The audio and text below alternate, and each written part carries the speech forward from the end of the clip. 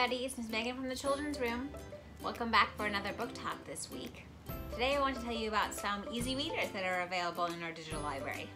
The first one is Interrupting Cow and the Chicken Crossing the Road by Jane Yolen and illustrated by Joelle Dradamy. This fun and silly level 2 ready-to-read book has a well-rounded story and lovable characters. Interrupting Cow likes to tell jokes, and of course those jokes always involve interrupting. But when the animals get tired of the jokes and the Interrupting Cow wishes he could find someone new to joke with.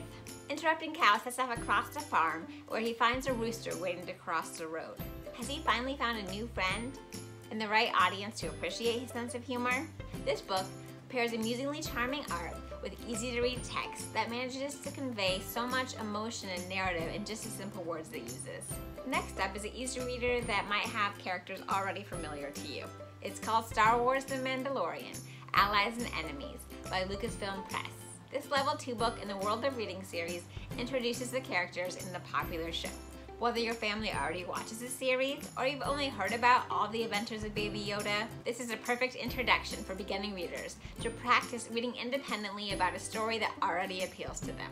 In this book, you'll learn all about the Mandalorian and the child, how they met, their adventures, and what goals they are trying to achieve.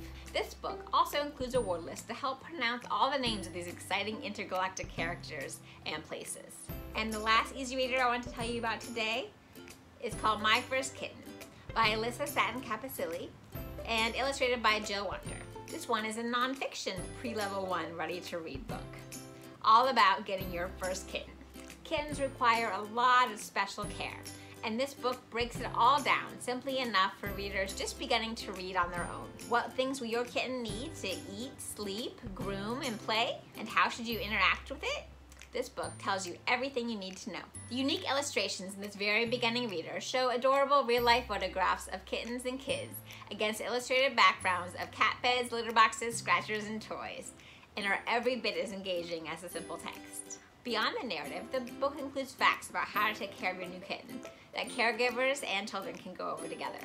But beware, because once you read this book, you're gonna really want to get a new kitten.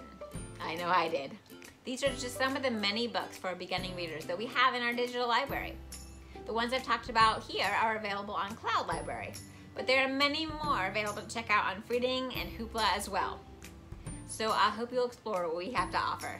Like many things, the more you practice reading, the better you'll get at it, and the more fun you'll have. I know you can do it. Happy reading, everybody!